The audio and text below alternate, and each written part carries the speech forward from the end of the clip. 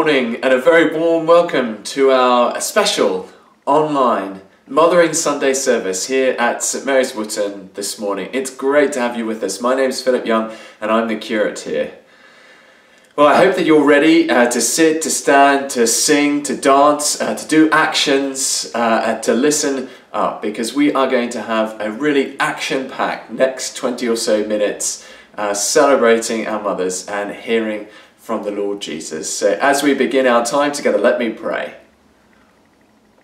Heavenly Father, we give you thanks for our mothers and all those who've cared for us in our lives. Thank you that you comfort us as a loving mother comforts her children. And so we pray for joy in our service this morning for Jesus' sake. Amen. Well, just how do you describe the God who made the heavens and the earth and everything in them? Our opening song attempts to do that. So please would you lift up your voice and sing. Our God is a great big God.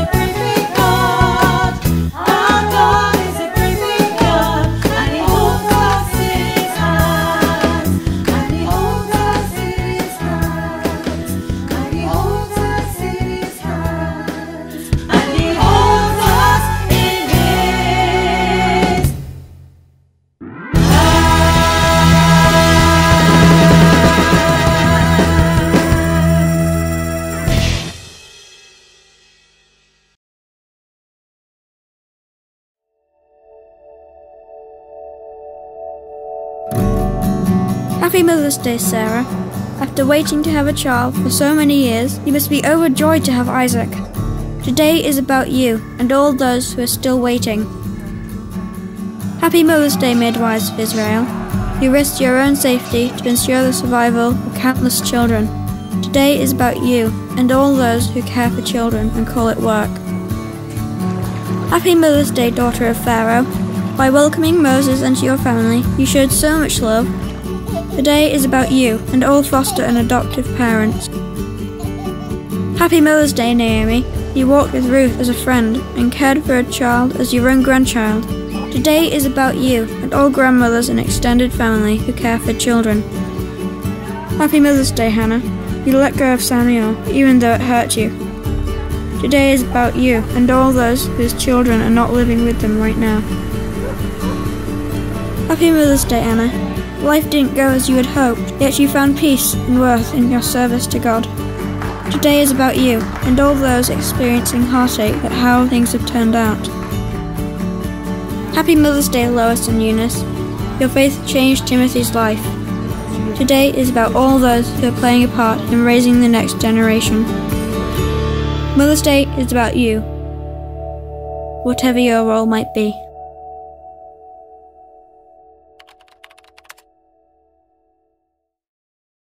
Hi, I was just reading the newspaper and there's a job advert here. I thought maybe you'd like to apply. Job title: Mummy, Mum, Mother. Job description: to care for, discipline, teach, raise, guide and nurture children. During the first few years you will never be apart from the child. And then as the child grows, the job requires you to drive them to and from school and, well, anywhere they want to go. You'll also be required to plan and carry out birthday parties every single year, help with homework, teach them to drive, wait for them to come home late at night, and offer emotional support for any drama that may well come up. You need to be a willing role model for the child, leading by example every minute of every single day. Job requirements: experience in building Lego, assembling complicated toys, skills in providing meals and many snacks, and nursing, all very useful to this role. The job requires immense patience and humility, since there is no feedback regarding your performance. Additionally, you should be skilled in communication so you can offer support and guidance to the child. Lastly, the job requires someone to have unending energy, and also not really liking sleep would be good too. Job hours and pay. The job is 24 hours a day. There are no sick days. There is no holiday. And there's no pay either. Do you want to apply? Sounds like it needs a superhero, doesn't it? You might have recognised your mum or someone that cares for you in that list. Maybe it's a friend or a teacher or someone from church. Now you might be a mum yourself, or maybe you're not a mum. Maybe Mothering Sunday is a happy day for you, or maybe it's not so happy and a little bit tricky. And that's okay. The wonderful thing is that we are all part of God's family. I'm going to lead our prayers now, and we're going to use some pictures to help us think about the topic. Loving Father, be with those who find today difficult for whatever reason. We pray for children who are not with the parents that they need, or who are facing uncertainty and instability. Please comfort and help them. Be near those who are sad because they are apart from those that they love. Please help us to remember that you love us perfectly and we are part of your family. Let your love be present in every home. Amen. Dear God, thank you for those who care for us in their work, teachers, doctors, nurses, midwives, social workers and all the other roles. Please fill them with your Holy Spirit and equip them to do the work they do. We especially thank you for teachers, as many children have returned to school this week. Please protect them. Please give them energy and enthusiasm as they welcome the children back into their classes. Amen. Let us pray. Heavenly Father, thank you for the people you have put in our lives that care for us. We give thanks for all who care for us, all who have encouraged us and helped us grow, all who have forgiven us, all who have looked after us, all who have supported us when times were hard, all who have listened to us, all who have challenged us, and all who have told us about you. Amen. Lord, we thank you for our mothers. We thank you for all those who care for us in quiet, often unrecognisable ways. We thank you for all those who care for others in patience and love. We are sorry for those times when we have failed to care for others and pray that you will teach us to care as you do. Thank you that Jesus has rescued us once and for all. Amen.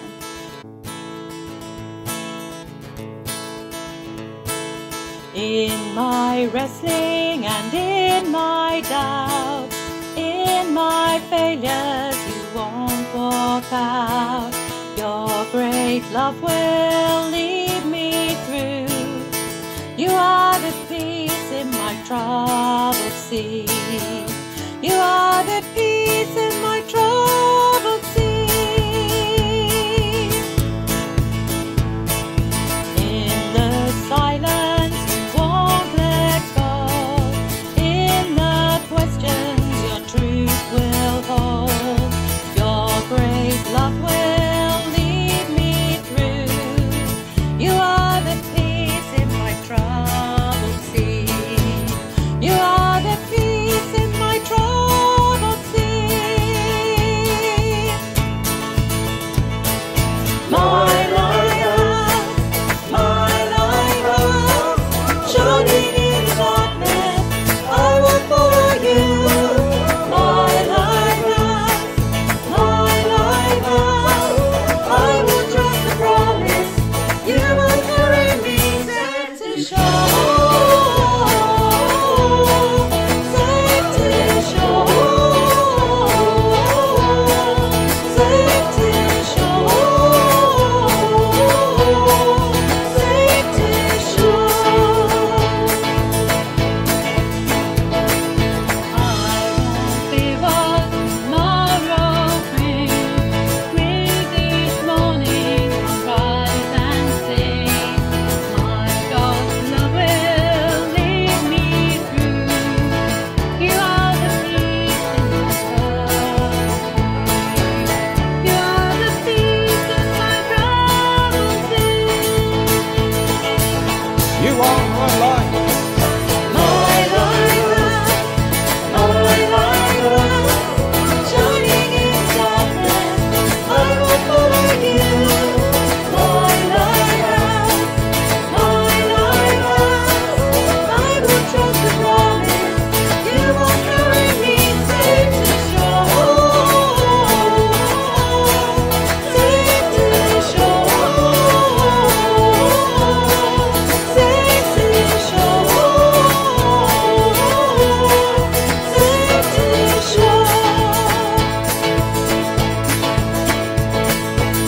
Fire before us, you're the brightest.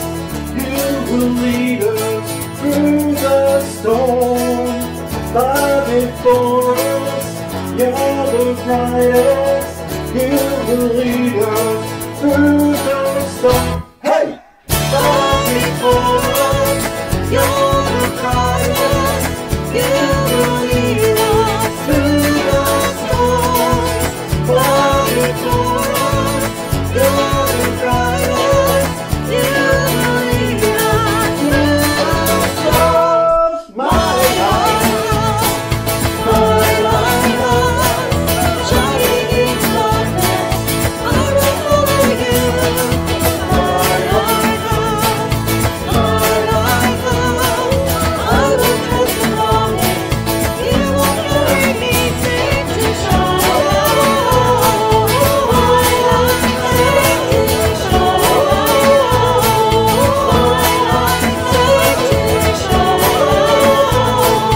My lighthouse, safe to shore.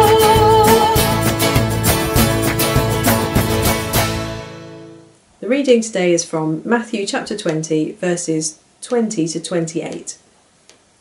Then the mother of Zebedee's sons came to Jesus with her sons, and kneeling down, asked a favour of him. "What is it you want?" he asked. She said, "Grant that one of these two sons of mine may sit at your right, and the other at your left in your kingdom." "You don't know what you're asking," Jesus said to them. "Can you drink the cup I'm going to drink?" "We can," they answered. Jesus said to them, "You will indeed drink from my cup, but to sit at my right or left is not for me to grant. These places belong to those for whom they have been prepared by the Father." When the 10 heard about this, they were indignant with the 2 brothers. Jesus called them together and said, "You know that the rulers of the Gentiles lord it over them, and their high officials exercise authority over them. Not so with you. Instead, whoever wants to become great among you must be your servant, and whoever wants to be first must be your slave, just as the Son of Man did not come to be served, but to serve, and to give his life as a ransom for many." This is the word of the Lord. Thanks be to God. Let's pray.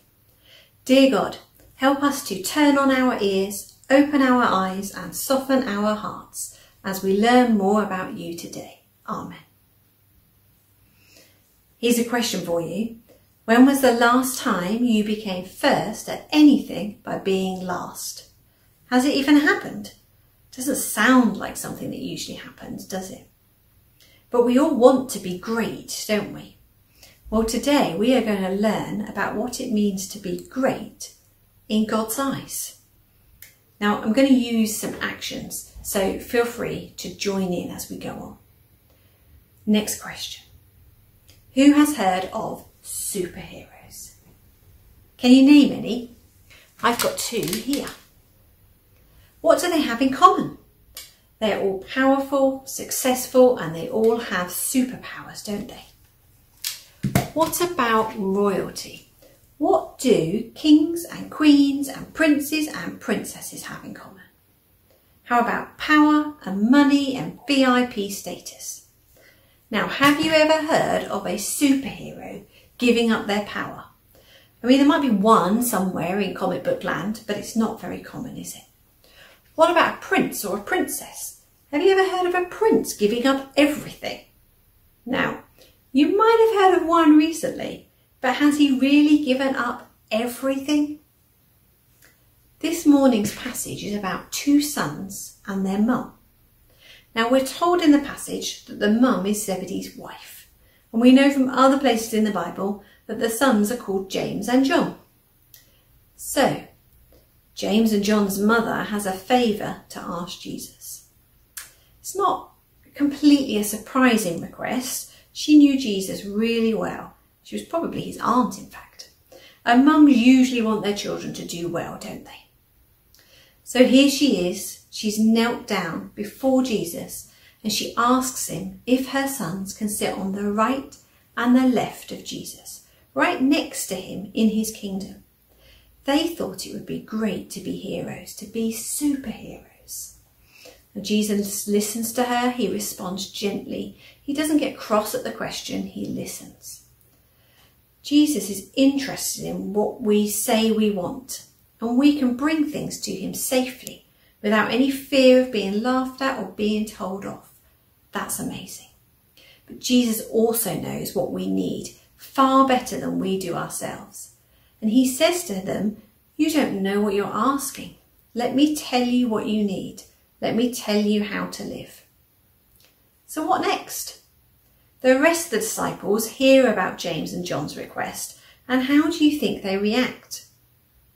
Well, they want to be superheroes too, and they think that James and John have got in there first, and they're not very happy about it. In fact, the Bible says that they are indignant. Now that means that they think it's not fair. How do you look and act when something's not fair? Maybe it's a bit like this, and you might stamp your feet too. So Jesus gathers them all and he tells them that they're also wrong. And he says, "Let me tell you about greatness. Rulers want to be above everyone else. They want to be superheroes. To be great in the world's eyes is based on importance and success and popularity. And we often do the same sometimes, don't we, and follow the world's rules. But Jesus says that his followers should be different. His disciples should be different. We should be different. To be great, we need to be servant-hearted. We need to be servants.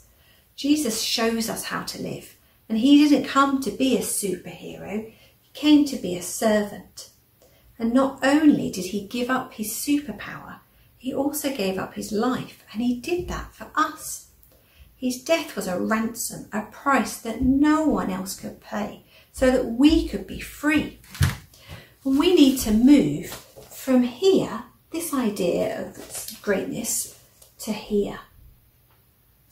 From here to here. Jesus cares about our questions and he cares about us and he shows us his heart of service.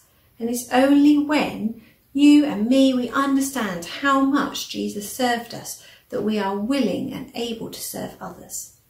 So James and John's mum and James and John and all the rest of the disciples thought they needed to be superheroes, to be great. But Jesus showed them that to be great, we need to be servants, not superheroes. So my question for you this week is, how can we be less of a superhero and more of a servant?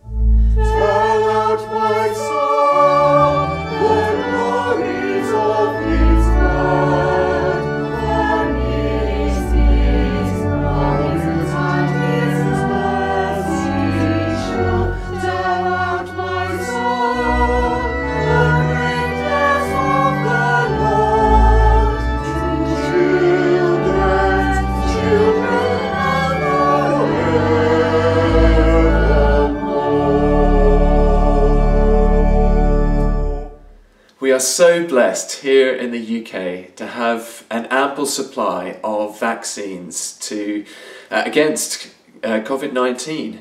Many poorer nations in the world do not have the kind of supply that we have. And if you'd like to do something about that, you can contribute to the work of COVAX, which is an attempt to raise funds and to distribute these vaccines generously to poorer nations. There's a link on the screen now that you can use to do just that. On Monday the 19th of April at 7:30 on Zoom, we will be having our annual parochial church meeting. It's an opportunity to look back and give thanks for all that God has done, to take stock of where we are and to think about and pray about that, and to look forward and to think about where we could be under God in the year ahead. Anyone can come, but if you'd like to vote in it, you do need to be on the electoral roll.